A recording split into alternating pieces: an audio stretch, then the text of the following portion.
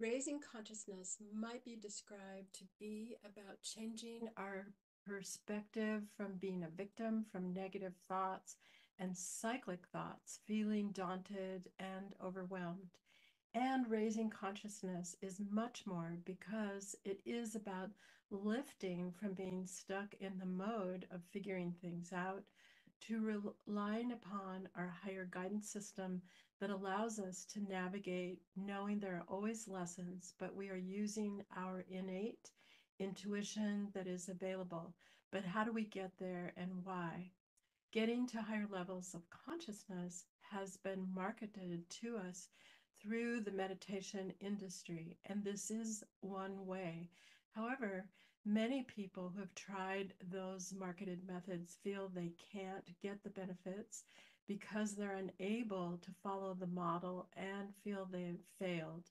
And this is often because this method is at the least challenging to quiet thoughts or nearly impossible for many people. Another aspect of this method is knowing there are a myriad of benefits, but it becomes another chore to mark off the daily list to progress because it is an unpleasant task that is difficult and even more of a struggle. However, other simpler methods and ancient methods of accessing all the benefits of meditation that is shifting from ordinary consciousness into relaxed states that are regenerative into from beta brainwaves that bind us in our trauma and vigilance. Other characteristics of meditation are changes in our heart rate and our breathing respiration, which occur simultaneously with the changes in our brainwaves. These are noticeable as subtle shifts and often become increasingly significant with continued and regular practice because they deepen over time. We can even start using the word meditation to have a broad brush application to different methods that get us out of beta brainwaves and into alpha and deeper states. So many years ago, I heard Jill Peirce share a story about the Buddha and asking his students to promote the use of meditation because of the benefits. The story goes the Buddha brought a group of his students together and gave them a task. And the task was to go out throughout the world in many different places and teach meditation. At the end of 1 year, they would reconvene at the same location and repeat or report on how well their teaching methods of meditation worked and how effectively they gave the benefits to the people. After the year, all the students returned to the designated location and reported on their success. The one student who had the most success was the one who used sound and music, specific sounds and music that easily transported the listener, shifted brainwaves, heart rate, and respiration simply by listening. This ancient story tells us meditation has been considered extremely valuable to our development, and the use of it has been going on for thousands of years, as well as the method lifts us into higher consciousness and raises our awareness. Now we know through recent research in scientific studies that meditation has benefits that are far reaching to our physical body, building the immune system, with our emotional and mental states, building a mental and emotional regulation instead of dysregulation, changing our trauma response through healing and restoration, and working with the neurological system, releasing the stress response, which is also connected to inflammation and diminishing production of cortisol, which is the stress response, and also biochemical changes resulting in the production of GABA, serotonin, and dopamine and oxytocin, which are the things that are transformative to our physical body, our mind, emotions, and our interconnection, and build all of those systems, the mental, emotional, neurological, biochemical, and immune system, and our physical body responses. Getting the benefits of all the research, using sound, specific sound, as a transformative element allows us to easily and quickly access these meditation states through listening, just as it did thousands of years ago. This is partly because we have a focus. The sounds are specific tones and frequencies and repetitions, and they carry us and facilitate shifts in consciousness and hold us. So our attention is on the sound, and we're relaxed into allowing our listening to continue with the sounds. One additional component of the transformative sounds are the rhythms. Using only particular rhythms to facilitate sound and music meditation in ancient times is just as useful today. And rhythms have deeply connected us because we are so familiar, because we live with specific rhythms within and around us. When we encounter particular sound rhythms and patterns, they are transformative and healing regenerative methods and also raise consciousness. These sound healing rhythms are present in our own heartbeat, as well as the heartbeat of our mother while we're in utero, which has a specific beat and space between the beats that we know on a deep internal level, often beneath our awareness.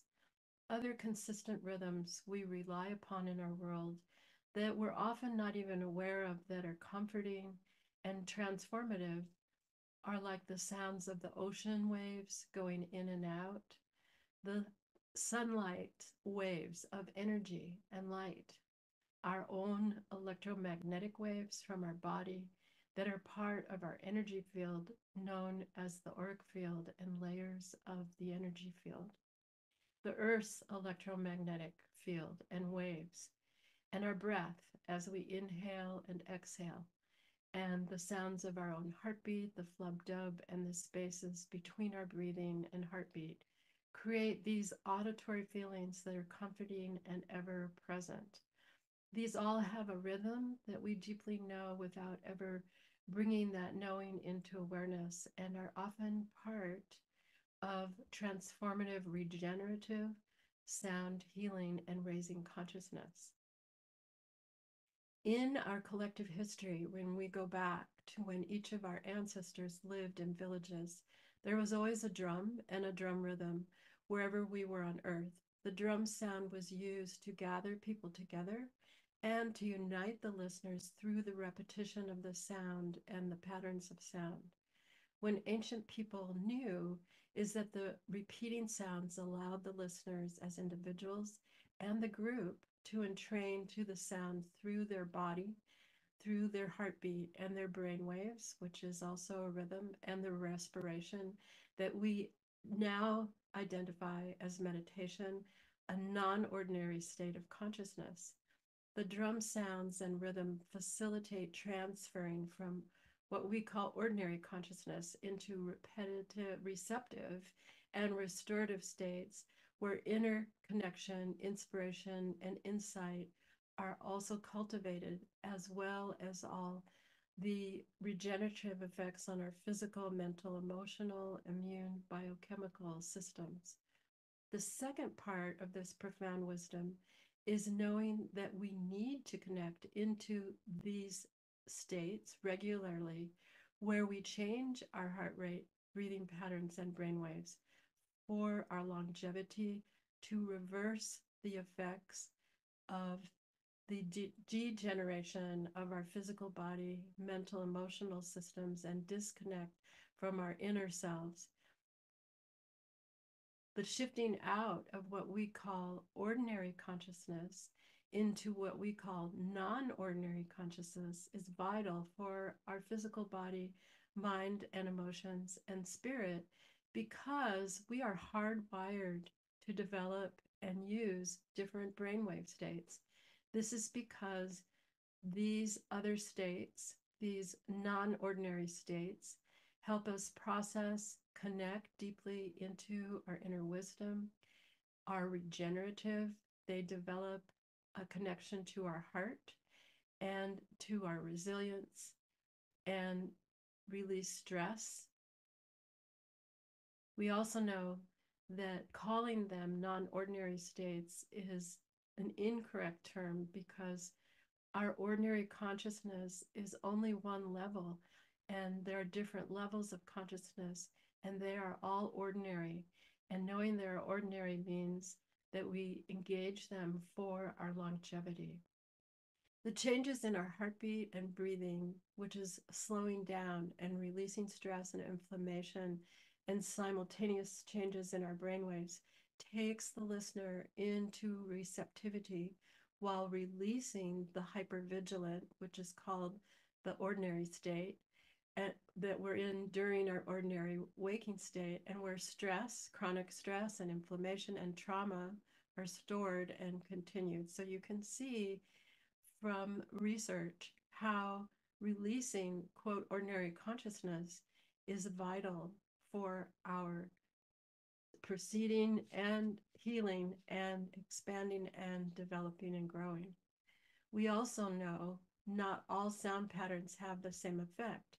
These transformative healing sound patterns are not the rhythms of the fabulous 50s, heavy metal, punk, popular music, or most of classical music. The healing sound rhythms are unique in their repetition, in their tone, in their patterns, and their resonance and rhythms. Moving beyond the current paradigm that previously built the now outmoded idea that our predilection towards physical and mental illness is related to genetics, we now know it is stress, the compounding of exposure to trauma in early life, and the release of the stress hormone cortisol and inflammation that are underlying characteristics that cause the dysregulation for mental and physical illness. That without an intervention, those predilections are triggered. When we have an intervention, which is a lifestyle change, a long lasting lifestyle or methods for our life, we change how our body responds. When we consistently listen to specific sound patterns and rhythms, we are in the relaxation response where we develop and deepen the changes that are powerfully beneficial for us, not as a one-time intervention, but as a lifelong practice that deepens over time. When we consistently listen to these specific sound healing patterns and rhythms, we positively change, our responses positively change, our outlook positively changes, our resilience and problem solving changes, our ability to develop, grow, and access levels of higher consciousness and higher heightened awareness develops and grows. When we listen to these particular transformative sound patterns, they carry us and hold us in this, quote, non-ordinary, unquote, state, then our normal vigilant state, our breathing, our heartbeat, and our brainwaves simultaneously, gently, and easily change without effort or focusing on the need to change, not in silence, but simply by listening. This is because we are entrained, also known as resonating to and with the resonance with the sound patterns. And when this continues, entrainment occurs, allowing us to sustain the transformative connection that is the relaxation response. That's why using curated sound and music in groups and as an individual is particularly beneficial for practitioners to use. The sound listening can be considered a potent, intentional activity that aligns resonance for all the listeners harmoniously and easily. As ancient people innately knew, sharing the sound and music listening experience is essential for connection within, uplifting consciousness and perception, releasing trauma and regeneration of the neurological system and other systems mentioned before. This is telling us that human beings are not designed to stay or thrive in one level of consciousness all the time. Another way of saying this is what we call non ordinary consciousness, which is heightened consciousness, is normal and required to not only for our physical, mental, emotional, and spiritual wellness, but required for our development because there is a diminishing of stress and inflammation and an increase in dopamine, oxytocin, serotonin, and GABA production.